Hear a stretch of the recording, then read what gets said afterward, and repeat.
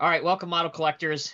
I am Tommy Strobel with Diecast Emporium. I am joined by Joe from DiecastMania, and today we're going to be going over some new releases from various companies and various scales, as well as our thoughts on them, and we'll go from there and see where that leads. we'll hopefully keep ourselves out of trouble here. We're both kind of learning the nuances of doing this over Zoom. So either way, stay tuned. This should be pretty entertaining. So I think the first thing that we want to check out and talk about, Joe, is the Diecast Masters Cat 352 Demolition Excavator, which is coming pretty soon. What are your thoughts on it? It's absolutely living up to the hype that was kind of generated about it. I know the 352 was a very important machine for Caterpillar, not just the demolition version, but the regular version as well. Some of the dirt guys are a little upset that we're getting the demo version, but I'm pretty happy to see it. Even though the real machine, I believe it's mostly in Europe right now, they did bring a prototype to, I think, the demolition show in Texas last year. Yeah. It is a pretty cool looking model. I love the fact that you can change the booms and everything. The fact that they use screws for the interchangeable parts, though, is a little interesting. I know other companies that have done demolition machines in the past either use like some sort of pin, but not complaining about the feature being there. Yeah, no, not at all. And I love the fact that we're going to have a bunch of opening compartments on it. You can kind of see it there in that picture with the hinges. And I know that there's been some comments made about maybe the hinges on the model. Me personally, I don't think it detracts from it that much. And obviously, you can slap some cat paint on there for those that are really particular about it. I would like to know, and I don't know at this point, if the whole undercarriage, the tracks kind of extend outward.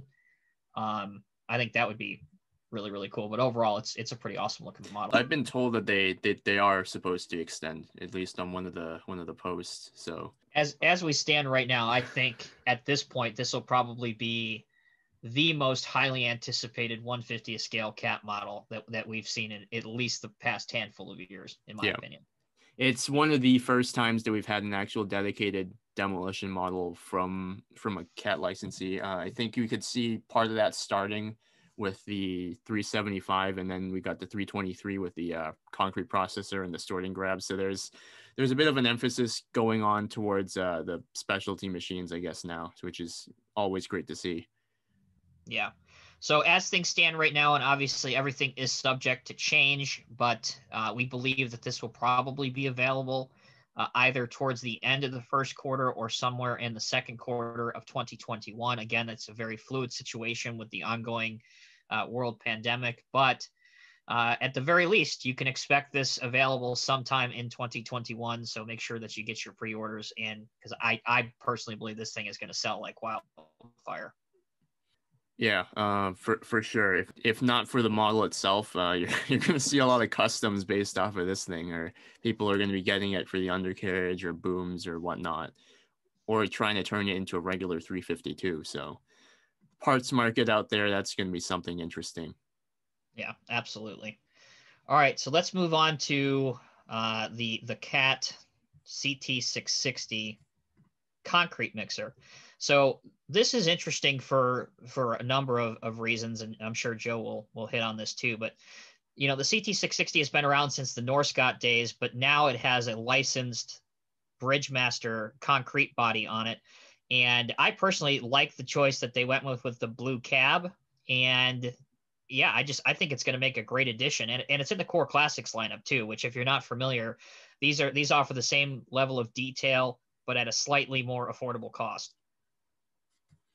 Yeah, the 660, that one, unlike the 680 or 681, it's a pretty solid casting. Not a whole lot of complaints about it. For a Norscot model of its time, it was pretty detailed, and it still holds up today, unlike the actual real truck that it's based off of. Yeah, unfortunately, if you guys are not familiar, the CAT discontinued what they call their on-highway vocational truck program to include the CT681 about a handful of years or so ago. But we still are getting models of it, which is great. And you, at least around me, you still see these, on the highways and roads around. So it'll be a nice casting. I'm excited to get it. And again, I think with the customizers out there, it'll be a pretty easy disassemble and easy to respray these and paint them in custom colors for sure. Yeah, it would be pretty cool if they eventually do almost like a customizer special where they have some sort of white cab or like white barrel or really basic, simple color. That would sell by the case, I'm pretty sure. Yeah, and they did do that with the, I think it's a Kenworth, but I could be wrong, with the first iteration of the Bridgemaster concrete mixer. That's all white. The drum is white, the cab is white, and that has sold very, very well. Yeah, I kind of feel like the Transport series is something Diecast Masters is putting a lot into, but since they've shown that they're willing to sell bits and pieces separately, like the different trailers and whatnot, it's really up to customer discretion, or building your own fleet and kind of having the freedom to pick and choose. So that's pretty cool, open-ended way to do it, I guess. I couldn't agree more. And dropping a little Easter egg here, I think that there's probably going to be a lot more to come from Diecast Masters in the Transport series line in the immediate future. So a lot to be excited about, a lot to look forward to if you're a fan of the Transport series for sure. Alrighty, want to get onto the 187 D11? Oh, you know me. If it's 187 scale, I'm all in. All right, so here we have the new D11 in 187 scale diecast Highline series, so it'll come in the tin. And I believe this is the TKN version, which is the newer version that was produced in 150th scale. Unfortunately, we're not getting metal tracks on this release, but at the same time, it also means we're getting a less expensive release. So the mining collectors out there, or fleet builders, you're going to be able to get a good number of these for a pretty decent price tag. And it's always good to see a large dozer in this scale. Last one we got was the D9T quite a number of years ago. So always good to see investment and new castings here. Right. And when Norscott originally did the D9T, God, what was it? 2011, 2010. So yeah, that sounds about right. You're talking 11 Yep. years ago. So obviously the D11 is the biggest dozer in the cat range. So it's going to be substantially larger than the D9. And, you touched on it, Joe, about the fact that, yeah, it doesn't come with metal tracks, but I think that there will be maybe an option made by somebody other than Diecast Masters that might produce a set of metal tracks that you can buy, kind of in the aftermarket world. So don't let that detract you from it. I think it looks good. If you look at the tracks, there's actually some detail on them as they stand right now. And again, in HO scale, it's substantially smaller than 150th scale. Overall, I think it looks really, really good. I'm very excited. I'm really pleased that they were able to get the visibility perforations on the spill guard, even in this scale. And Joe's pulling up a great picture right now of the difference between a D9T and then the prototype of the D11. You can just see, it's a couple notches above in terms of scale. So really, really looking forward to it. Again, you can expect these within the next few months, hopefully. And probably Joe will too, but I definitely will have a review of both of the upcoming 187 scale Diecast Masters models that we're going to touch on here. Right. So the D11, it's one heck of a big machine, in the relative scale of things. And it's just plain exciting to see this. You're going to have a much bigger dozer and 187 scale for, Diecast Masters price, and not other manufacturers out there that make a much more expensive dozer. So this will fit the bill for a lot of collectors and, satisfy that craving for a large dozer. That's an excellent point. Previously, if you wanted a D11 in 187 or HO scale, I believe your only option was, a brass model by another manufacturer, and you're talking well over $1,000 in today's money. So this will be an excellent alternative for those that, want to build up a mining diorama for their train layout, or just have an example of Cat's largest dozer in a more reasonable scale. So that's an excellent point. It'd be actually interesting if they put 3 or 4 of these, or two of these together in a little box set with the site trailer, and call it the Command for Dozing set. They should have you on their marketing team. I'm just saying. Because that's one of the things they were trying to sell in the last couple of years with the D11s, or D11 and some of their other large dozers, that you can technically link them all together and operate them from one spot for those more either more mundane or riskier sites that require remote operation. Right. And obviously you can do a couple variations of this too, whether you put a carry dozer setup on it, change out the number of ripper shanks, maybe even do an all mining white version. So lots of different opportunities I can see for this casting. Potentially if they, if the first run sells really well, if it's pretty well received by not only the HO model railroad community, but also diecast collectors. I personally love obviously the HO scale lineup of models, and I really want to see these do well so that we can have more Diecast Masters Cat models in 187 scale. Well said there. So the other 187 scale Caterpillar piece that we talked about, touched on earlier, here's the new 336. Yeah, so this is going to be the 336 next generation design with the modern hex logo. Once again, it has the rubber tracks, which as you can see are done in the similar style of kind of the 320 tracks, but obviously it's a larger excavator. I really do think because it's going to be mounted by a screw, I think it's going to be really easy for the customizers out there to make a replacement undercarriage with track set for this somewhere down the road. And honestly, the way it looks now in 187 scale, I think it looks pretty good, but I definitely can be improved with maybe some metal tracks or some 3D printed tracks on it.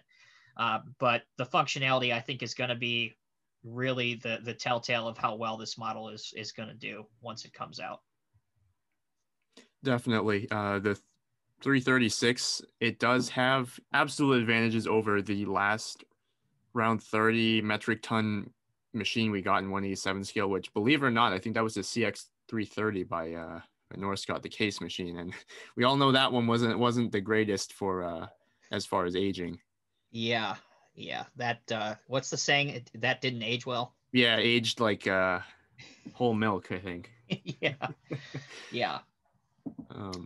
But as you can see, this has a pretty good sized bucket on it as well. And there's if you guys are not familiar, which most of you guys are, there's a 3D printing website out there called Shapeways, and they make hydraulic thumbs for HO scale excavators. That's something that you can put on this aftermarket. And with the way the bucket is attached on here, it is not out of the realm of possibility that it can be removed and perhaps some other attachments be made for this. In the aftermarket world. So a lot of different possibilities with this. I'm once again extremely excited to get mine in and do a review for you guys. Yep. The tracks, going back on those, they're definitely a lot more detailed than the 320 tracks. I know back then Northcott tried to step up the detail on the rubber tracks a little bit from the 315 to the 320, but I think those, because of the way they packaged them, they ended up getting all warped because of the twist ties. And that's a great point, Joe. With both of these models, if we didn't mention, they're going to be in the Highline series, so they're going to come in the metal tins, so you're not going to have to worry about pesky twist ties. And also, obviously, because they're in foam rubber, it really negates any issue of any of the tracks dry rotting or any of that. So once again, great additions to the HO scale collection. Yeah, really excited to see these models coming out, and I think we have a picture showing it next to a 320. So there you go. Yeah, almost looks like it's pretty close to twice the size of it. So between the Northcott days and then the Diecast Masters days, there's been so many different 320s or 325s. I mean, CCM did a 325, then Northcott did 320s. There's been a 315, but we haven't seen like a 330 or a 336 in HO scale. So again, I personally am so looking forward to this, and I can't wait to get it. Yeah, the 35-ish ton range, we'll just call it that, the 336 roughly falls into. That's the real intermediate machine that you see basically everywhere. So, the 330, 336D, and now the 336 next gen, they're really those machines that are real popular, and you see a lot of contractors using them for a lot of purposes. So it was a pretty good choice for them. Absolutely agree.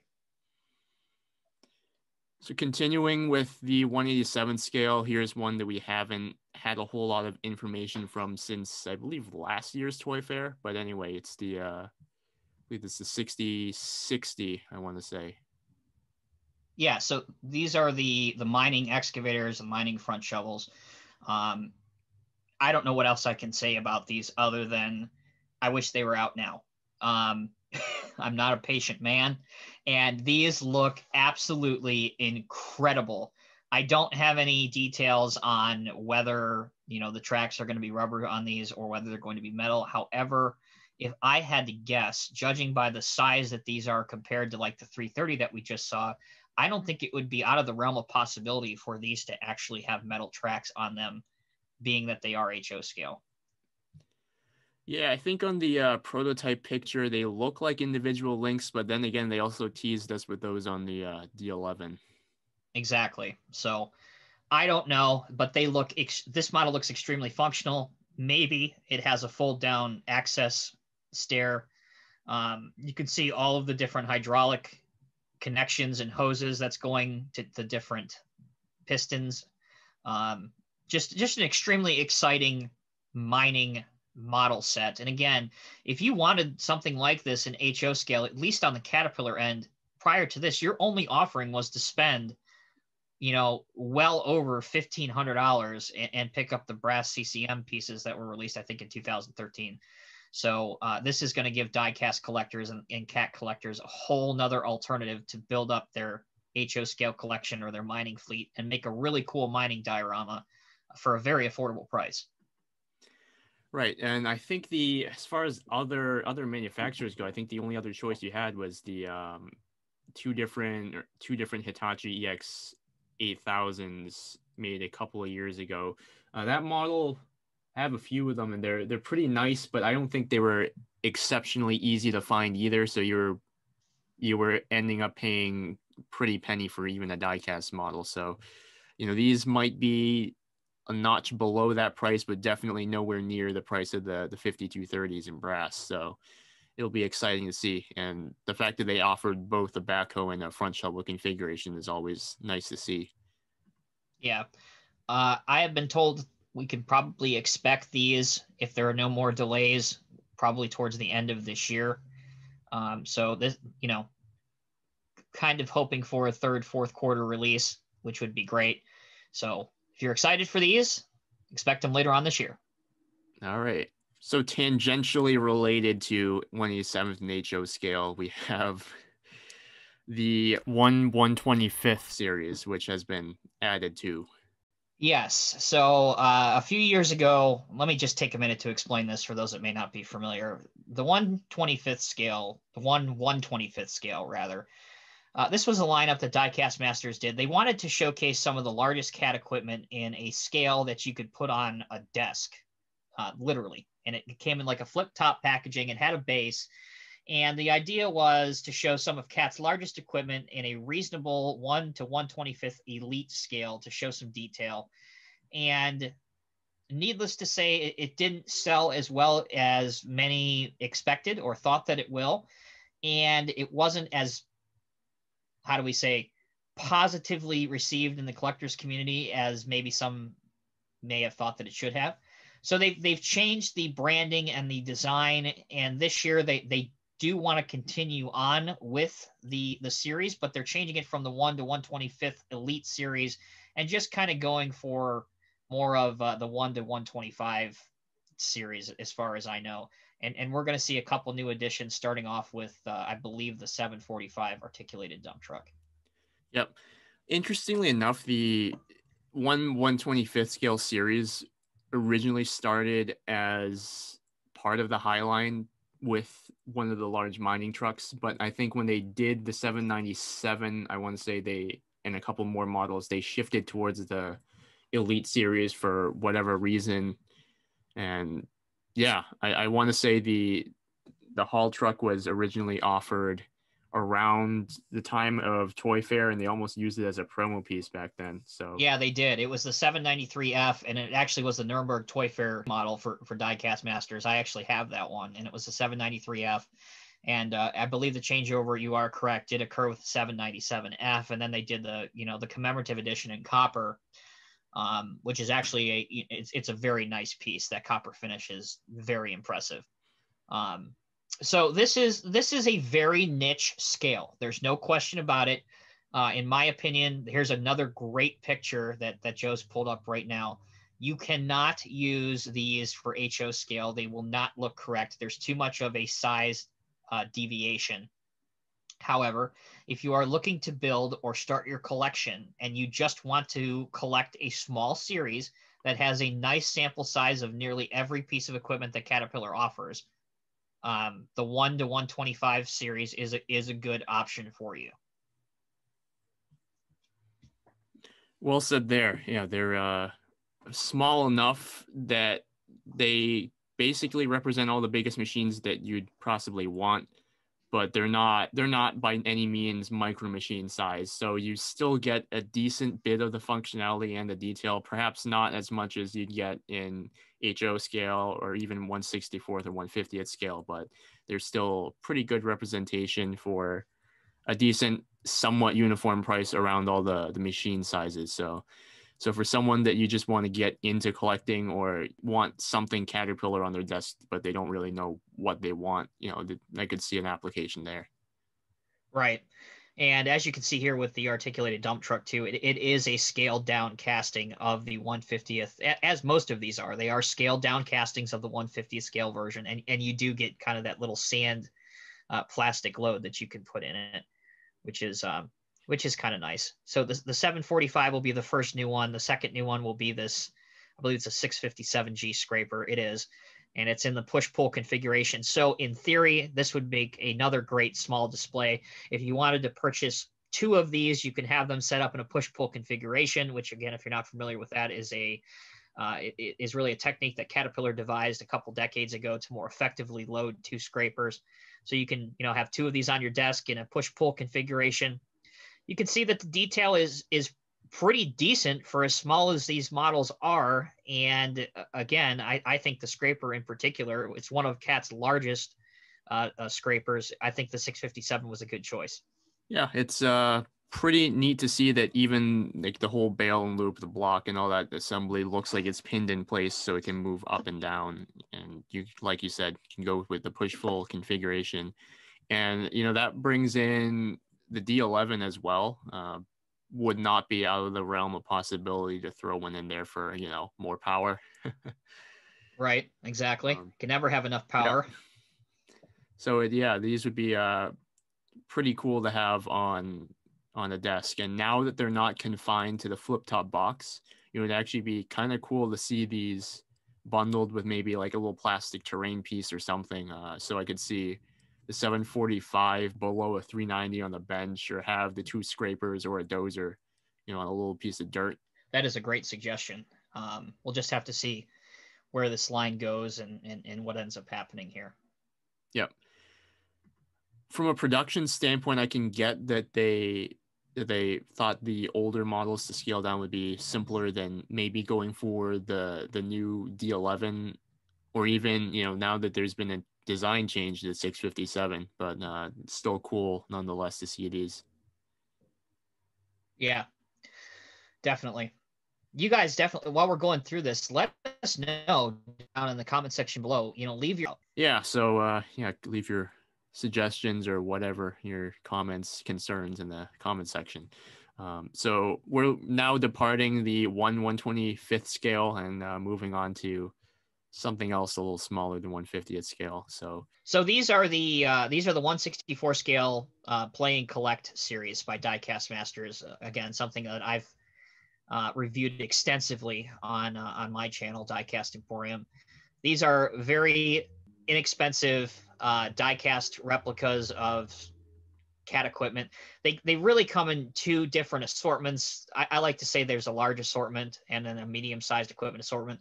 The slide that you're looking at now, these are the larger scale equipment, the 385, the 775, the 611, and the 988H. The medium-sized equipment has the 2 skid steers, the 320, this slide right here, the D6R, and the 950M. You can see that the packaging that they come in, and really the best part of all of these is the fact that they range anywhere from $18 to like $23, I think is the most expensive one. So if you are a diehard 1/64 scale collector, so if you collect trucks in 1/64 scale, or if you're a car collector and you want some construction flair, these are an obvious choice for you. The functionality is very good on most of these models, and the durability is pretty good as well on these because they are designed for a slightly younger demographic than the adult collectors. I think these are designed for like 8 and up, as opposed to the 14 plus that most of our other stuff is. This is, these things are really cool. And then at the end of last year, 2020, they announced 4 more additions. You had the 2 CB13 rollers, one with an open ROPS, one with an enclosed cab like you would see in Europe. And then you had this 2 CT660s, the dump truck and the cement mixer, both with the licensed body.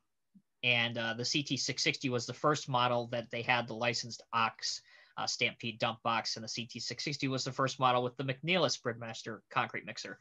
So not only did you have a licensed truck, but you also had a licensed body on both of these. Joe, did you have anything you wanted to say on these 1/64 scale ones? I know at least the larger series, the ones that have been around for a while. These were the series that you could pick up at Walmart, Kmart, or even like a Tractor Supply or something. I distinctly remember them having the 385 bundled with, I think it was 2 plastic 1/87 scale pieces and 1 or 2 construction minis for like $25 back at least 10 years ago. So it's kind of like the price factor on these. I think they originally were not even $20 a piece.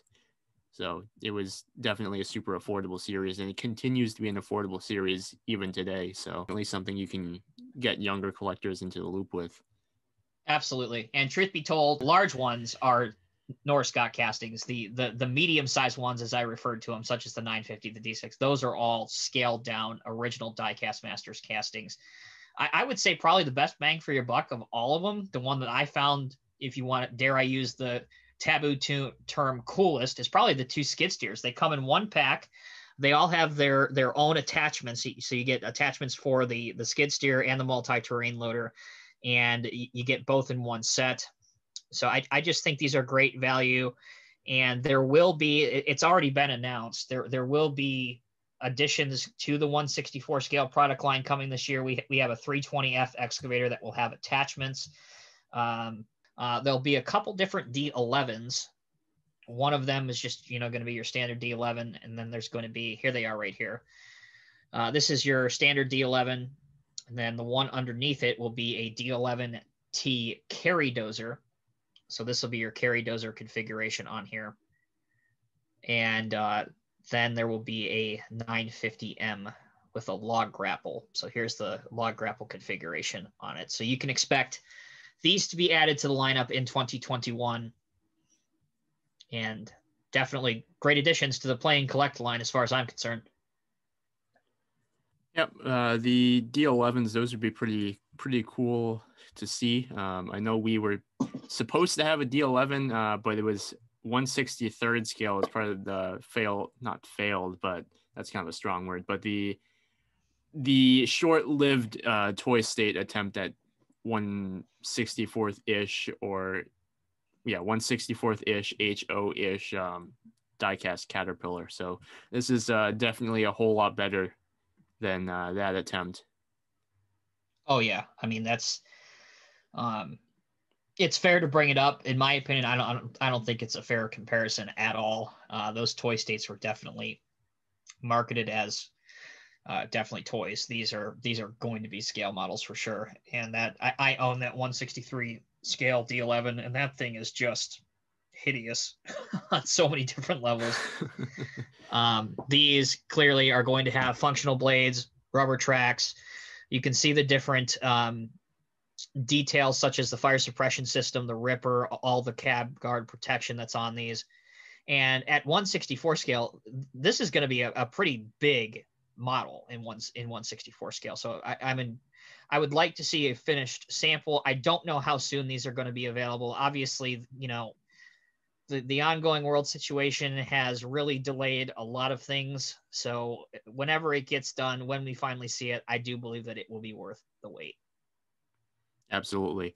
Looking back at the D11 for a couple of seconds now, and I'm starting to get the memories of back when you could get the 1/50th Norris Scott D11R for not a whole lot of money. So I had one of those growing up, and it's moved its fair share of dirt. So, kind of get that connection here with this 164 D11. Yeah, I also have one of those, and it does kind of give off that that sense of nostalgia with the D11R with with a rubber track feel to it. So it'll be interesting to see, knowing what those 150th scales retailed for back in the day, what the price deviation will be for a D11 and 164 scale today. Yep. Anyway, continuing with 164th scale, we got all this equipment, so you got to haul it somehow. So some of the newer 164th releases that are upcoming that I'm more fond of are the Mack SuperLiner with the Talbot Lowboy from First Gear. So we finally got a SuperLiner in scale. Now, if we can somehow push or nudge them to make them 150th scale version, that would be perfect. But, I might end up getting one of these to go with some of those upcoming our current Diecast Masters 164th scale construction pieces. So here's one in red and silver, and then you got one white and blue. So that white and blue one looks really, really sharp. Yep. Now, do the outrigger extensions, do they work on these Lowboys in 164 scale? I haven't held one of the actual Talbot ones in my hands. I haven't had one, but I did have the DCP. I think it was a Fontaine Magnitude. Those ones worked, but I don't particularly remember on the Talbot, but I think these ones might be fixed. Okay. Yeah. And that's something too that, you might want to touch on too, Joe, is the recent kind of changeover for First Gear, the way they're marketing their 164 scale brand, kind of going away from First Gear and integrating it into DCP. You want to touch on that a little bit? Yeah, so I think it was in the last couple of years, First Gear bought out or did a merger with Diecast Promotions, and DCP or Diecast Promotions was one of those companies that was real appeal for those 164th scale truck collectors. So it did special runs or work with dealers to get their own special runs. And, there were a lot of different truck and trailer combinations out there. And at the same time, First Gear was marketing their 164th scale models as well. So, there's a lot of combined expertise in that area. It's interesting to see the two join forces, so to speak. Yeah, very well said. So what this allows for, I guess, is smaller dealers to put in their own orders with specialty paint schemes and, add a whole lot to the market. So I'm not a huge 164th scale collector, but if it's cool enough, I just happen to go for things. So adding that amount to the market and allowing smaller time dealers their kind of leverage in the market is really cool to see. Agreed. And definitely you're the expert on this product line for sure, but doesn't First Gear, if I'm not mistaken, don't they offer a couple 164 scale construction equipments that you can put on the back of these? Oh, absolutely. So they have a couple Komatsu pieces. I think it's a PC210LC and a D155, but those ones a little more expensive than the Diecast Masters ones. But if you absolutely have to have metal tracks, you have your pick there. All right. Well covered. Yep. What else does First Gear have coming up? Well, currently, I believe these have been shipped. I got mine in the other day. They have the East Genesis dump trailers, the frameless dump. And here's just the one that I'll be reviewing. Is the version with the time-honored Mack Granite tractor. They also offer a T880. So there's a good few number of paint variations on those. And they've also started offering the Mack Granite tractor as a standalone item. So as you've seen, there's the white version, a yellow version, and a red version of the Mack Granite tractor. So that brings a lot of memories back. I think I managed to grab the last all-white Mack Granite from 3000 Toys maybe like 10 years ago when they were offering those. So seeing them again is bringing back a lot of good memories. Wow. Yeah, I know that I have a red one in my collection and an orange one, both of which came with the Lowboy sets they offered at, as you mentioned, a number of years ago. Are they basically going to be the same tooling with just updated liveries and paint schemes, or has there been any changes to your knowledge? As far as I know, I think they're kept as is. Granite is one of those designs that really hasn't changed cosmetically. I mean, under the hood, with all the new emissions and electronics, obviously it's changed. Seen like the M drive transmissions and that sort of thing. But, you know, as far as an external view of a model, it's pretty similar, just updated paint, new paint, different combinations. And now that you bring up the Lowboys as well, they're offering the Lowboys, the Talbot Lowboys with the matte granites once again. So a lot of nostalgia there. It's great to see more transport for all that equipment that's coming out. For sure. Can you touch a little bit more on, and I know you said that you're going to do it on your channel extensively, the whole set, but can you tell us a little bit in this video, kind of give us a preview of the trailer itself? Oh, and here's the other one other version of the matte granite, and you can also get the trailer in chrome as well, as opposed to the silver. So the trailer itself, I'm happy to report, is a very solidly made die-cast casting. You know, it has an intricate little latch on the back to open the I think it's a sand chute, and open the door on the back. It's a barn door kind of set up, so it doesn't swing up, it swings outward. So there is I believe it's a 3-stage cylinder that raises the trailer. So it's a frameless trailer. So it has a hinge partway through, counteracts the cylinder and lets the actual body go up.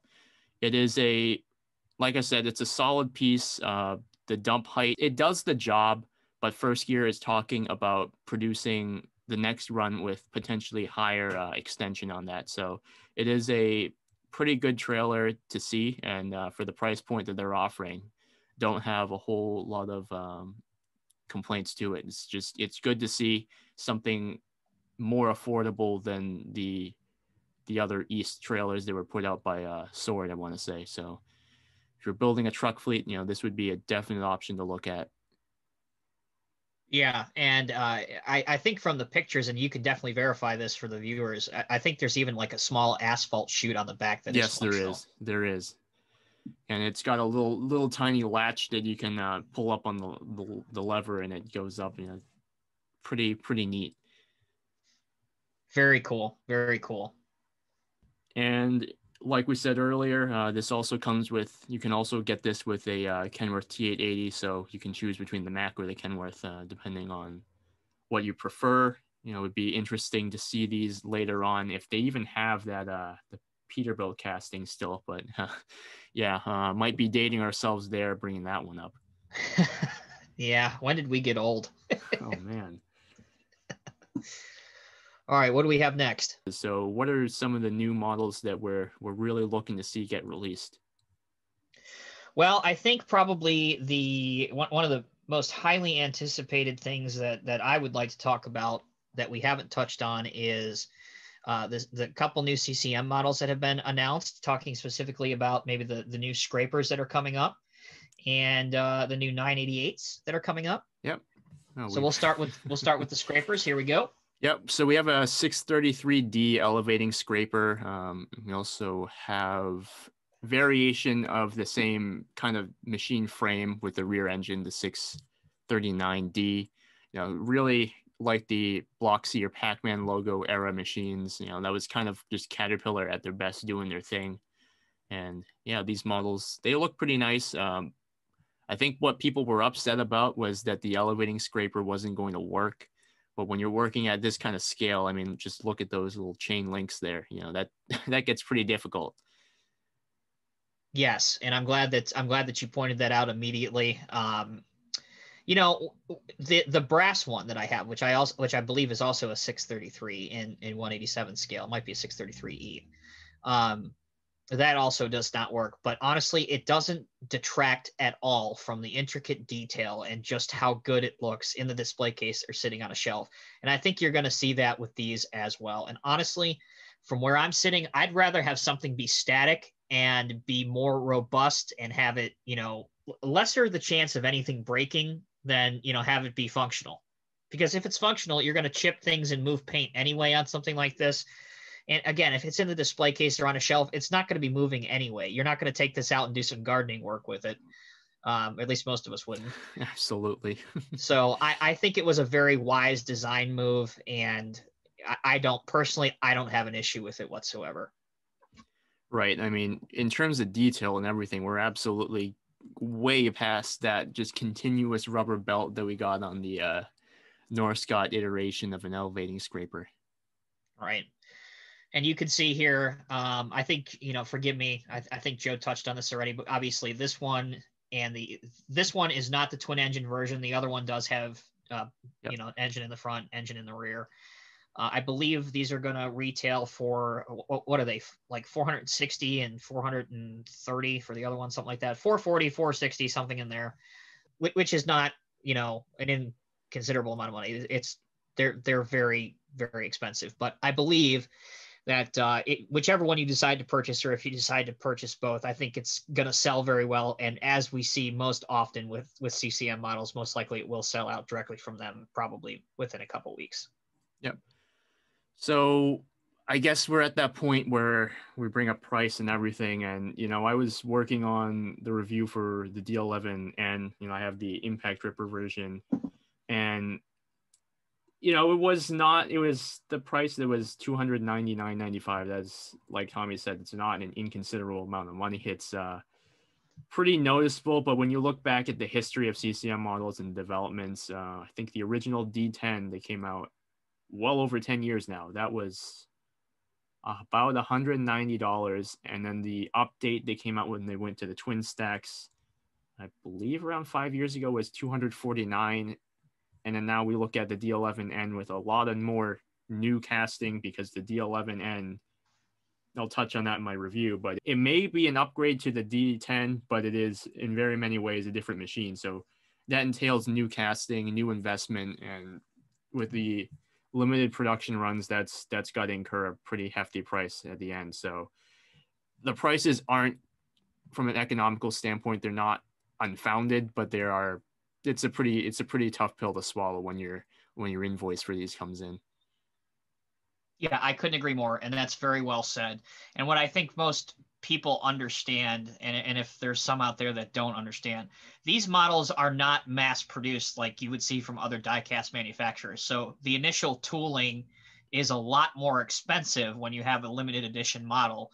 So therein your cost and your ROE is a lot, the gap is so much smaller when you have to recuperate that in a limited production run versus, models that are made 10,000 of each. So right. That's important to keep in mind.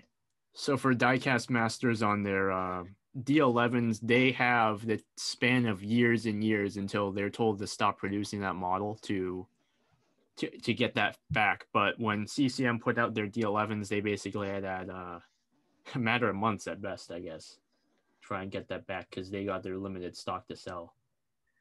Right. And again, you have to deal with also different licensees, and there's money involved with that. So they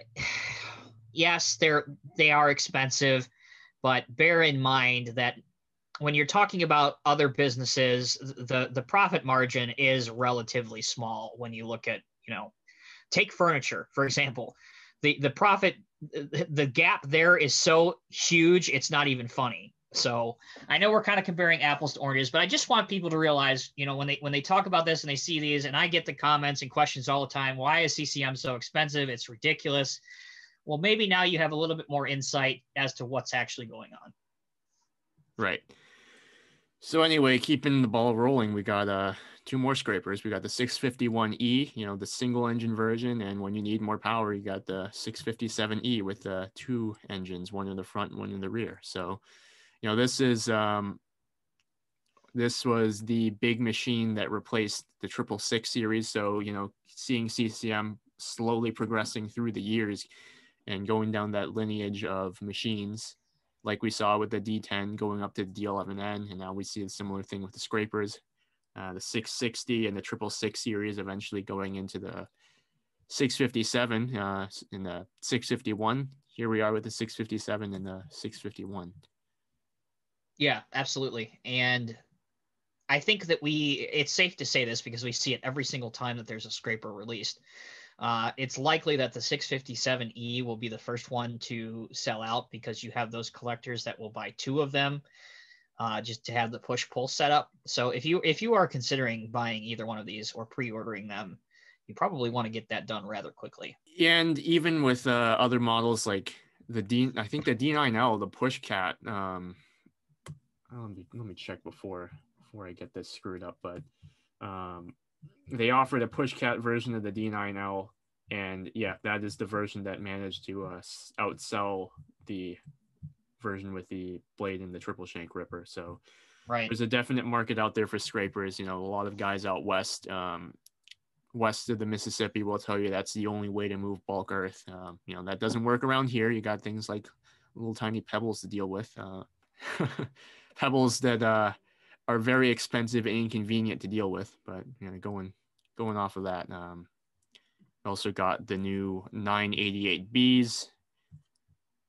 So we have a beadless tire version, which was basically Caterpillar's answer to really bad quarry floors. You know, it was the forerunner of chains and that kind of and solid tires. So we got the beadless version, just like we got on the 992C and the 992. So yeah, there's that. And we have a standard version with the standard tires.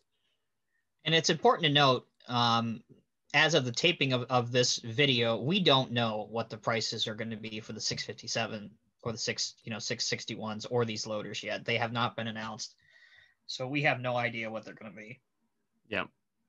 And even for the next one that we're going to talk about, the 350, we have no idea either. So CCM, they are producing quite a backlog for themselves. Granted, announcing new models helps with customer engagement, but you're also seeing a lot of frustrated collectors really having to pick and choose and ration out what they want to spend or what they want to get. And it's getting frustrating because when you have a model that is of a fixed production line, you end up dealing with stuff that sells out, becomes closed editions very quickly. And then you wind up with, you also end up dealing with the secondary market driving things up pretty quickly. So it is very frustrating for collectors to try and save up for things and then just see another nice, exciting model come out right after that. And you just got to pick and choose.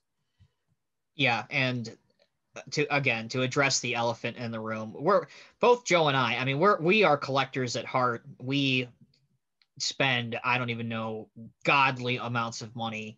Between the two of us, we probably have well over 45 years invested in the hobby together.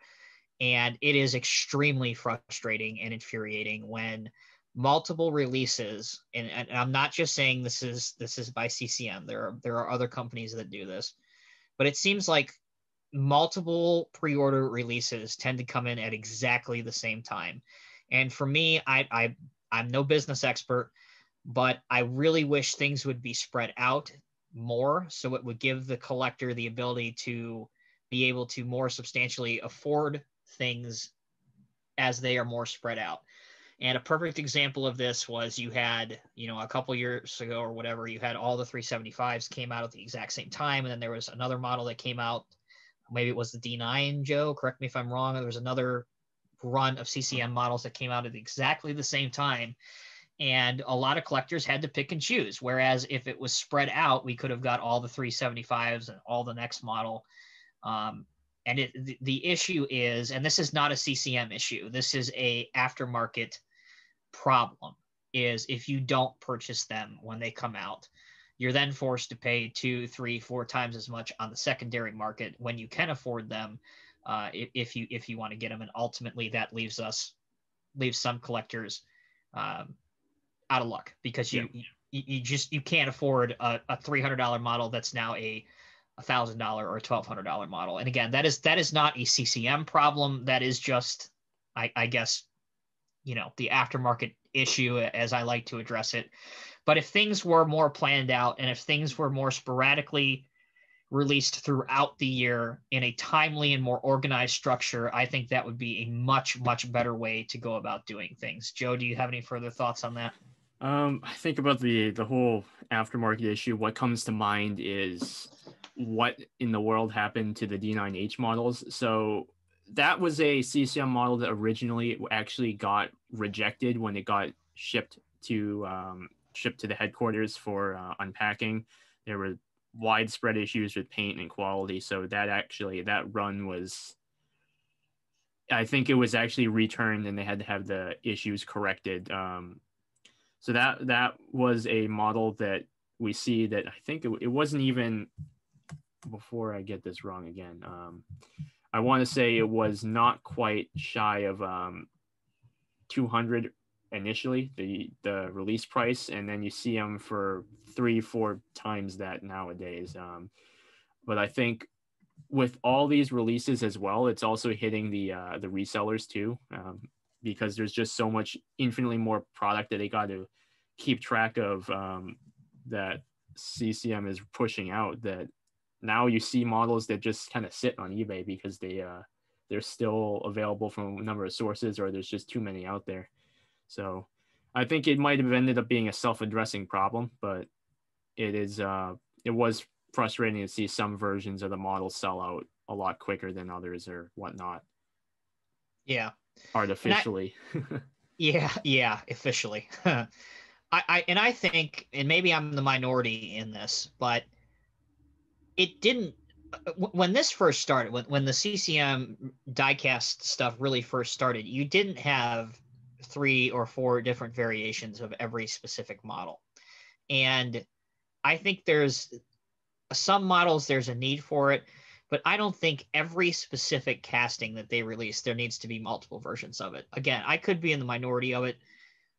Let me know what you guys, the viewers, think down in the comment section below. But I almost think it would add value and add prestige if we could just have one specific model made of whatever they're doing. So again, Joe, maybe you can elaborate on that too and give your opinion. But I don't think it's necessary to have. I understand it from a business point. Let me be clear. I completely, and I would do the same thing if I was them. Let me be clear. But I just don't think I don't think it's necessary on every single release. Yeah, part of the whole process researching the D11 and everything is I looked at the production numbers, and it seemed, I think it was like 500 here and there with different versions, whatnot. And across the 4 versions, it added up to 2,000 pieces, which, interestingly enough, we look back at the original D10 over a decade ago.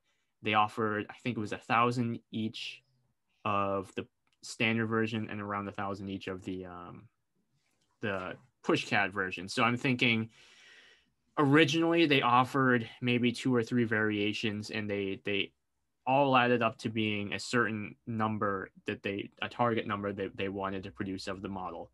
But now what we're getting is, instead of just dividing it into 2 or 3 variations or different variations over several waves throughout the years, so there's some kind of shift that they just want to push them all out at once, but have more variations with slightly lower production numbers.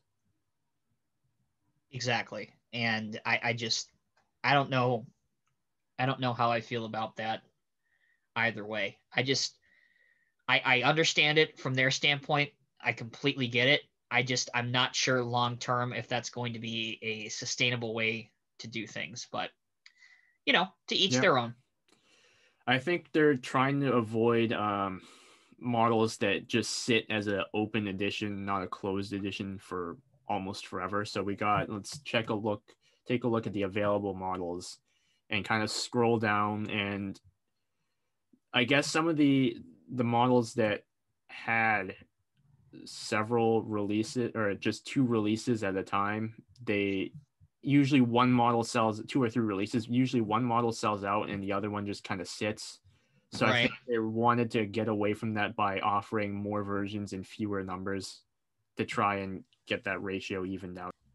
By memory, I don't have the screen in front of me. Obviously, I'm looking at whatever everybody else is looking at, which is the 988. But I think the 777G, both haul trucks, the haul truck and the water truck, I think that's still available.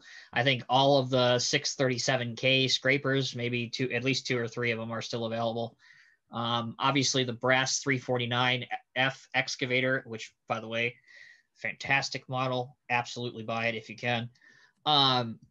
I think those are still available, and maybe some, I don't know, Joe, maybe the D9H, one of them is The still available. D9L is still available, and the D9G with the rip blade is still available. So I think those were the last two models that they only released two variations of. So Okay. usually one sells out, and the other one just kind of hangs around for a little while.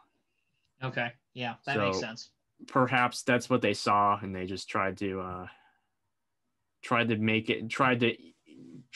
their chances larger of them having something sell out by making smaller numbers and just more variations.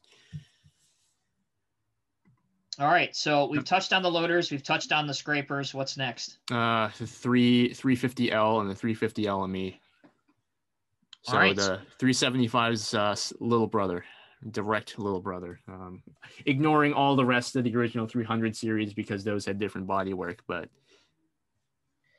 yeah. So I mean, I don't know how you felt, Joe, but I kind of am pretty excited for these. I've really always wanted a 350 excavator, and I probably will get the, again, depending on financial situation at the time, but I probably will get this version, the standard version, the 350L. Yeah.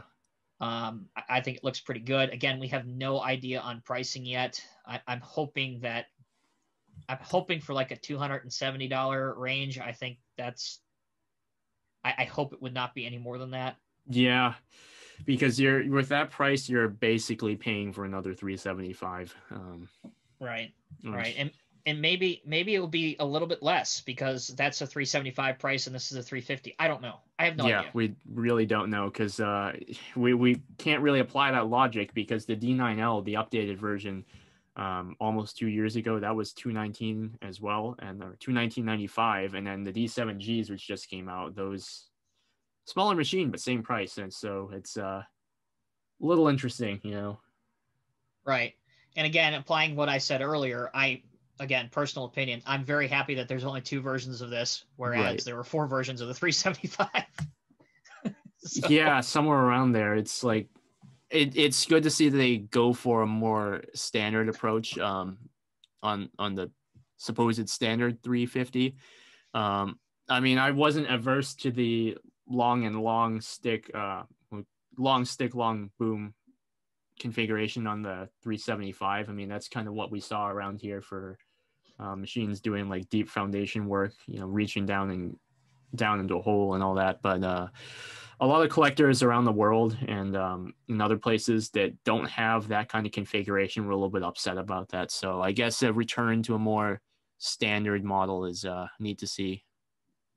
Yeah, and I'm not up on, I haven't done the research, but I don't know when the 350 was originally released to the market. I'm guessing somewhere in the 90s, mid-90s maybe? 1993 just about, yeah.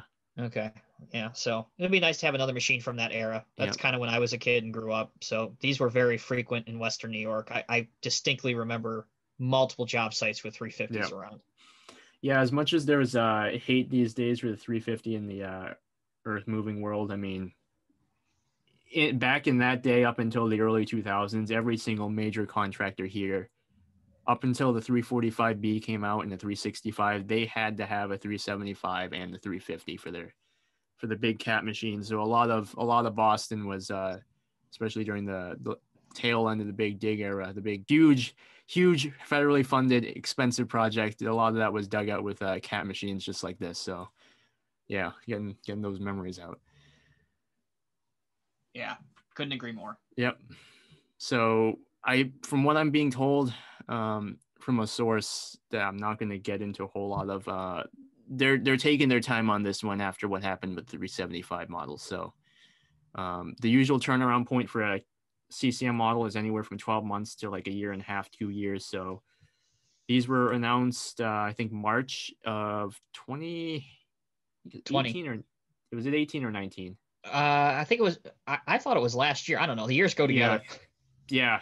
So we're getting up to that point in time. So yeah, would not be super surprised to see a prototype come up within the next couple of months.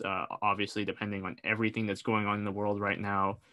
But yeah, I'm with Joe. 100% agree. Take your time. No need to rush anything. Yeah, we got enough to pay for right now. Yes. Slow the brakes, slow the roll a little bit. We'll be waiting. Slow the spread. Oh boy. Okay. Now we got the 60/30s and 1/48 scale. Again, no price released yet. Very big, sizable models. You know, the looking at a couple steps below the 60/90 in terms of size. And here we have another model that's just two variations, the backhoe and the front shovel. You know, I don't really see a third variation being necessary on a model like this. I think anything else that you would want in this size would have to be a custom product. So that would, yeah. Sorry, I had to pick my tongue off the floor of just drooling at the gargantuan gorgeousness of these two models. Yeah, yes, I have a pre-order in for both of these. I will be reviewing them the second that I eagerly rip open the box and have these on my review table. I like the fact that they opted to go with the new trade dress with the cat graphics. I think that's a wise choice, and I think it's going to be another fantastic mining model by CCM. The only issue that I have personally is I got to find another display case big enough to house these between then and now. Yeah. But half of the collectors out there just disagreed with you on the hex graphics. Oh, I think it's probably more than half, but yeah. It's growing on me. It really is. And honestly, I really kind of, no pun intended, but I kind of dug it from the beginning. I like it. In the only logo that I never really liked was, I like all of them, but I never really liked the wavy original Caterpillar. Like I never really was big on that. The red one. Yeah, the red wavy one. I mean, because the company photographer was like, that looks like a caterpillar crawling, and they're like, aha, that's it. Write this down. Yes, exactly. So yeah. The 60/30s, they're impressive, but the issues that people have brought up were the hex graphics, and it's fallen victim to the same issue with the tracks as the 60/90, is that they're basically as shown, as drawn, as built on the CAD drawings that they were given. So they're it's not quite the pattern you would see on the real track shoe on the 60/30 or a 60/90, but yeah, hopefully they can address that one. Well, if they can't, I'm sure there's aftermarket companies out there that will, come out with a replacement. Yeah, I bet the guy over there at YCC is like, please don't fix it, please don't fix it, please don't fix it. That's exactly what I was thinking of in my head. That's exactly who I was thinking of. Yep. I mean, if you look past all that, I know people that missed out on the original, CCM mining backhoe or whatever, the front shovel that came out a couple years ago, 2018, and they're not willing, or they're not willing, or they're not able to pay the premium that they're at now. You have this one coming, so there's that. And even going back in the lineage of where these machines came from, if you missed out on the Brahmi O&K or Terex O&K RH340, here's your chance again at a similar machine. I mean, it's a little smaller, but here's your chance. Yeah. Here's your hint. Again, we don't have any idea of pricing or release dates for these, but because this is a finished prototype, completely finished, it would not surprise me in the next 3 to 4 months. Yeah. Probably. Yeah. Again, I'm kind of anticipating, but also kind of hoping things get pushed a little bit so I can maybe afford this thing. Yeah. But yeah, exiting the massive Caterpillar that we just let out of the bag. Here's something on the absolute opposite side for your smallest of small jobs. Get the little Vermeer mini skid loader, the CTX 100. Yeah, how cool are these two? I mean, starting off with yeah, how cool are these two little things? I mean, these kind of came out of nowhere. Yeah, was not expecting something this small to come out. I know SpecCast did do the horizontal the horizontal drill from Vermeer in 1/64 scale, which was kind of odd. last year, but I was not expecting for these to come out in 1/50th scale. Fortunately they chose this scale because it's something this small. They usually do it in like either 1/25th or 1/16th scale, like the snow blowers that TWH did, or the mowers that First Gear is doing. Now, I'm not up on the real versions of this, but is this the one that's operated while you're standing up? Yes, it's a stand-up skid loader. So you're on the back and the little joysticks. So this would be for your landscape jobs, or I think you can even rent one of these at Home Depots, or it would be for putting in the patios, but you don't really want to do all the shoveling work yourself or that kind of thing. And these are, and this is probably substantially smaller than like the Diecast Masters multi-terrain loader. Oh, absolutely. This would be something to pair with the, I can never get the number right on that one, but it's the 3-on-1, yeah. 0.7? Yeah, there we go. Yeah. So that would be a cool pair. You'd pair these up, and it would not be out of the realm of possibility to have these do an interior demo. Yeah, that'd be pretty sweet. Yep. So we can say now that because we're recording this on a Sunday, that these actually have been started to be delivered to the dealers. So these should be available right now as you're watching this. Yeah. I'm awaiting my invoice on these currently from Titan Diecast. So you can get these there. You can have 3,000 toys. Really, a lot of your preferred dealers should be getting these in stock. Yeah, ConstructionDiecast.com, the Construction Diecast store, Ed's Diecast Shed, all of them should carry these. My question is, and I'm not up on this type of equipment, but if we transition to the next slide with the wood chipper, just how big is this wood chipper? Meaning, would you put this behind like a pickup truck or a proper, wood chip truck? Just how big is this little BC 1000 XL chipper? Oh, you would put it behind the pickup truck. I think, Nick over at Titan Diecast got that question last night, and he posted it behind one of the newer First Gear pickup trucks. So okay, it would not be, you could probably have one of these behind bucket truck or chip truck as well, but yeah, they're pretty neat little models and everything. The tailgate part, or the part that prevents things from going into the chipper when you're in transport, that goes up as well and closes up nicely. So yeah, it looks like a pretty functional model. Me just being me and nitpicking, I kind of found it odd that they posted a picture with a chip that, if you look at the bottom of the red piece, it has a couple paint chips on it. But no, it looks like a pretty cool trailer. And as Joe said, you can put it behind a pickup truck or maybe a chip truck, whatever. So it looks pretty interesting.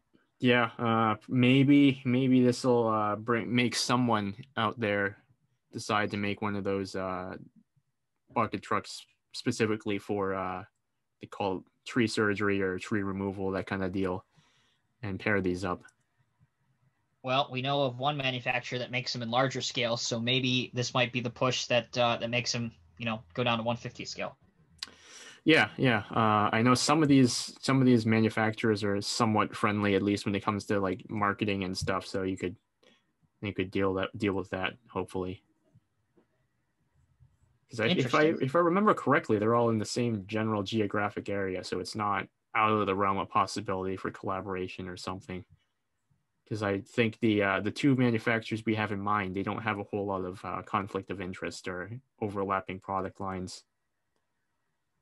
Yeah, certainly will be interested to see what actually is functional on this. I'm just looking at it right now, like the rubber piece in the back that looks like it might move a little bit. It does look pretty flexible. Yes, it looks like you can hook this up with looks like it even comes with a little hitch that you can take out.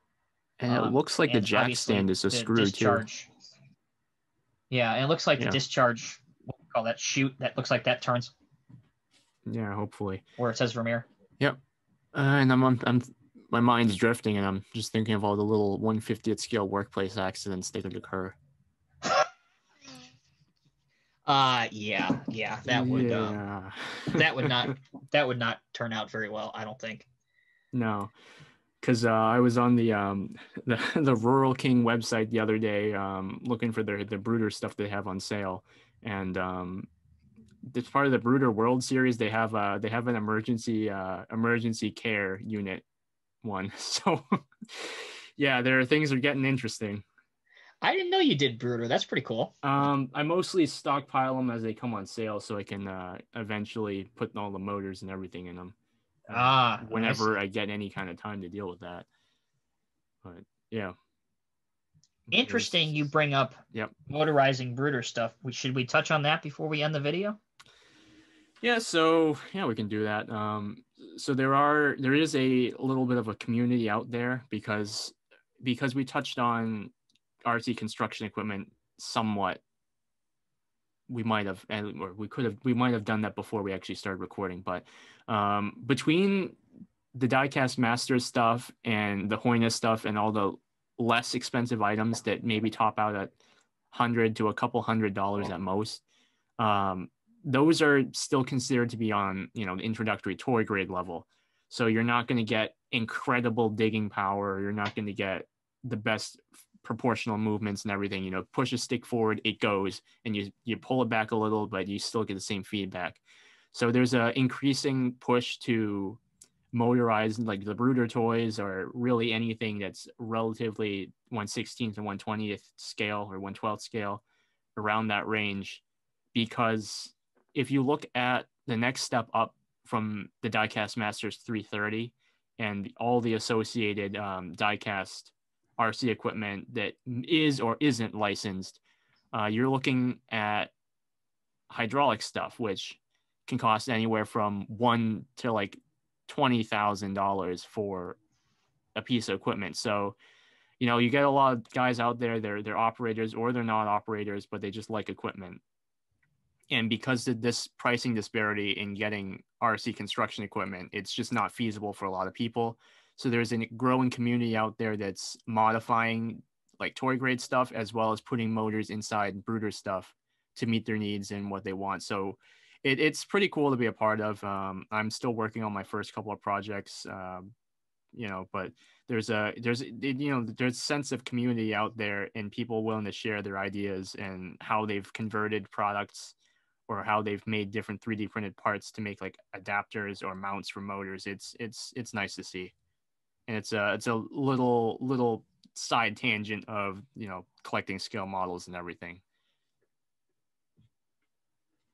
Hey, it all correlates. I mean, technically those brooder stuff, there are scale models. So it definitely translates. So be sure to keep us updated, as you're going along with the projects. Put it up on your social media sites. I'm sure we'd all love to see it. I think what we want to do now is when as we're closing the video, I just think we want to discuss maybe the state of the hobby overall, kind of everything that's going on. This can encompass, where the hobby is as a whole, where we would like to see it go, just our final thoughts. I'll start off. I think this year, like I'd say the past 15 months or so has definitely been difficult for everybody involved, whether it's somebody that's very low on the totem pole like myself, a YouTube creator, a collector, the other end of the spectrum, obviously your major diecast companies.